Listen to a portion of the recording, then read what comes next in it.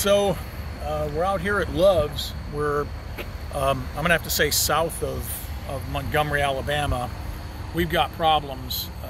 NOAA has just confirmed that the president is right, that Hurricane Dorian is a threat to Alabama.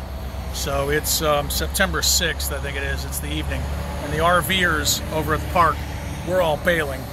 We've got, I don't know how long until it gets here, so we're all going to try and go north. I had to detach the truck from the RV because we can't even get fuel over on the trucker's side. I mean, this guy that you just saw go by, he's going to be upset when he sees the line.